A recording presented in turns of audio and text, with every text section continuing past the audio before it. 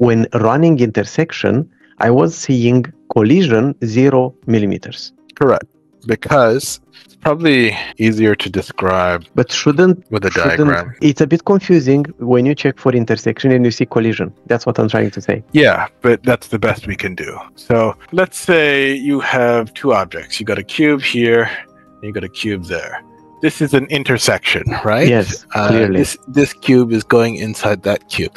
Now the question is that what's the distance of this intersection? You know, so let me just change it like that. So if I drew it like this, the distance would be logically that distance here, right? Mm-hmm. Now, you know as a human by glancing at that is the distance. But how is the computer going to know that's the distance? Equally well, this could be the distance, right? Yeah. But we know that this is the more meaningful distance. Mm-hmm. So one way to look, and of course another possible distance is this distance.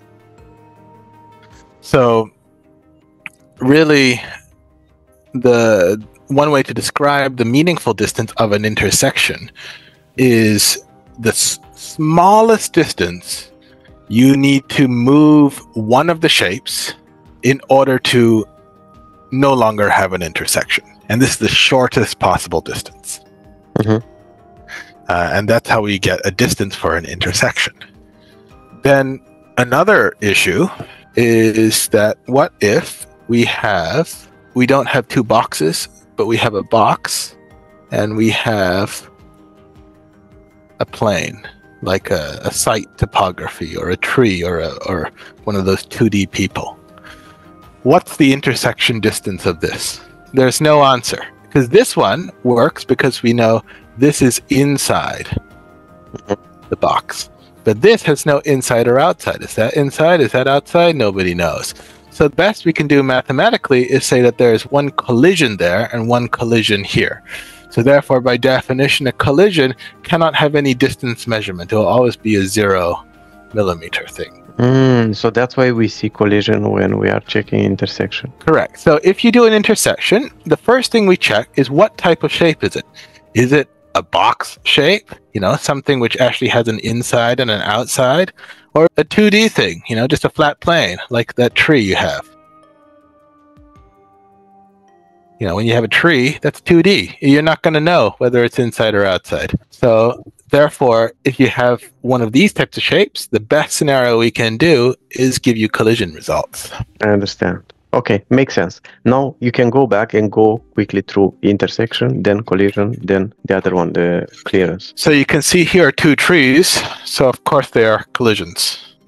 All of these are collisions. All of these are collisions. I think they're sorted right now. So they because we can see it. You see the text message in the middle, collision 0. Yeah, but what I'm saying is that now you understand why it's a collision, and it's impossible for us to know. It's just a point, that touches it at that point, and what do we know? Yeah, let me ask you one thing. Wouldn't it be possible to add a button here, like when I'm checking for intersection, I want to have a checkbox to don't see any collision. I don't care about collision. I'm just checking the intersection. Yeah, we can do all that. It just hasn't been built, obviously. Okay. So we need to do that. And so this is intersection. This is a collision. Now there is another scenario. So let's say we can have our two boxes, and this time it's much deeper in. So again, the computer works out that, hey, I still need to slide it that distance in order to pull it out. So this is still an intersection. Now, what if we have this scenario? Now, it's no longer from an English point of view that intersected, but mathematically, these two are different because there is no longer the definition of the shortest distance you pull one shape out of another to prevent the intersection. Now, there are all sorts of possible interpretations. Do I pull it out this way? Do I cut it? Do I void it? Do I pull it out the other way? What's meaningful to a human about this? Do I really want to get this distance? Is that meaningful to me? Probably not. I would argue that the most meaningful distance is actually this one. here, that thickness. I want to say that this is something interacting with that shape by that distance. And the word I've come up with is piercing. So this shape is piercing that shape by this distance. So that is known as a pierce relationship, a piercing clash. And so here you can see a piercing clash of apparently 5 millimeters. 5 millimeters. And we still need work. You can see some of these are a little bit suspect, and there's no way to mark it as ignore yet. We're still improving the way it detects things, but that's one example. Here's a protrusion, 6 millimeters. And as I scroll down, I'll get bigger and bigger ones. So here we have a protrusion of 15 millimeters. So we have the stove going into the thing. One thing, wouldn't it be possible also to have some options to be able to modify the text format? I would like to have it larger or a different color or something like that. Wouldn't it be possible to add this in the UI or something like that? Or it's all possible. Yeah. It just hasn't happened Takes yet. time. Okay. Yeah. So if we take a look at this one, let's see, maybe a top-down view. There you go. You can see this guy is protruding in 18 millimeters over there. So in theory, I just need to take that piece and shift him out. Of course, it's tricky mathematically because we know that this is attached to that piece. In theory, you know, maybe this whole thing needs to move in, and so who knows? You know, the computer will never know. We just gotta do our best. So here we have another two objects kind of protruding into one another. Yeah.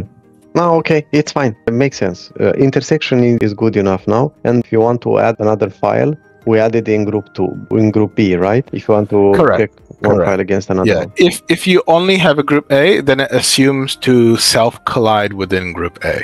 Okay. If you have a group B, then it will compare A versus B. Okay, amazing. Let's run the other one, not intersection. If you go and click instead of intersection, the collision. Well, you know what collision is already.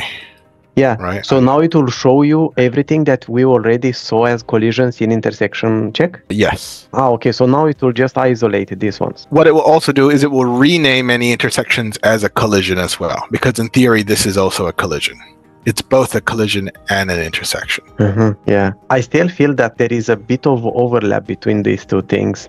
And since we are using separated check for intersection and collision, wouldn't make sense to have them completely separate and don't see collisions when running intersection and the other way around? Well, no. Okay, so you have 3 types of checks. You have clearance, which is by itself. We have collisions. And then within that we have intersection, and then within that we have piercing. I have to double check exactly how piercing is working, but something like that.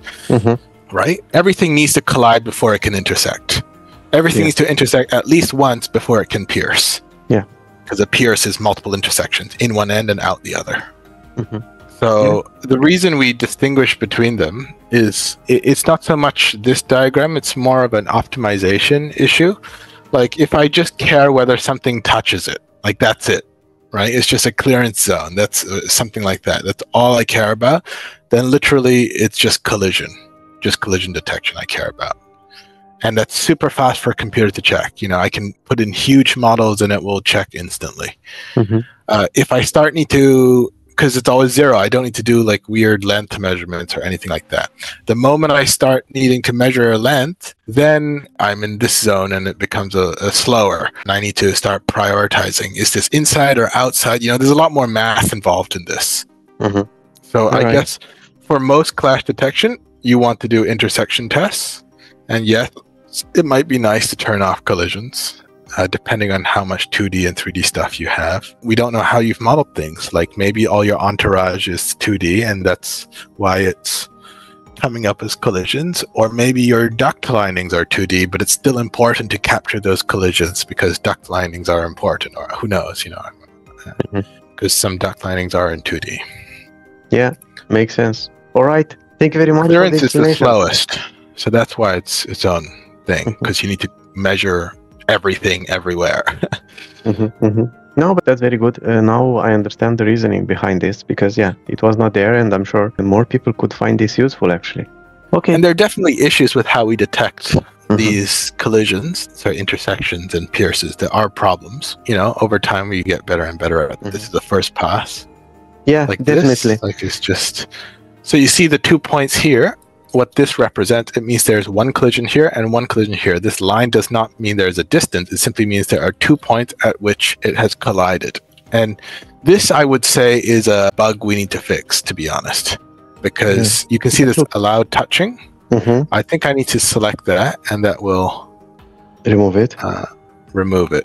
Yeah. So this is what is called a touching collision, which means that the distance of 0, they're just touching one another. But what if I want to allow that, and I am only interested, like if I have 2 triangles, if one triangle, like just that point touches the triangle, then I don't really care. But if I have 2 triangles and this triangle, you know, it actually goes through it. Is that diagram making sense? Yeah. Yeah. So maybe I should delete that. Yeah. So it goes through like that. That's what I really care about for a collision.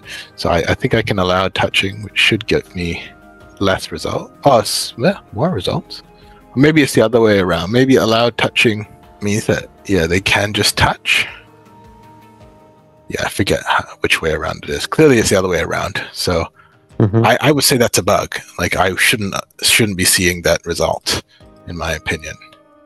You know, this one's good. See, it's actually going through it. This is a true non-touching collision. Yeah. Okay. Anyway. Yeah. Let me ask you quickly one thing. Who do you think should use this? Who is this feature of BlenderBIM useful? And what people should expect from the development of these aspects in BlenderBIM? Anybody doing clash detection should use this. I would say that the most stable one is clearance, because the math is very straightforward, right? Is there a distance between A and B that is within a certain threshold? That one, the results are correct. You know, you can rely on it and go for it. So that's very easy if you want to do things like, does anything come within X of my pipe for my pipe insulation? So definitely start using that now. Then collision, I would say, needs a bit of work, but if you don't care about touching, like you just want to see, is there any point where these 2 models are, you know, touch or close to one another, then I would say collision is also ready to go. Yeah, it's good to go. So use cases might be if you have a safety zone, does anything at all interact within the safety zone? Like, go for it. So clearance, equipment clearance areas, or intersection, I think can work, but clearly our results need a little bit more polish. We still get some false positives and possibly some false negatives too. We'll have to double check. It's a first pass, so the more people test it and give feedback on good collisions and bad collisions, the more we can have more samples to improve it over time. Okay, great.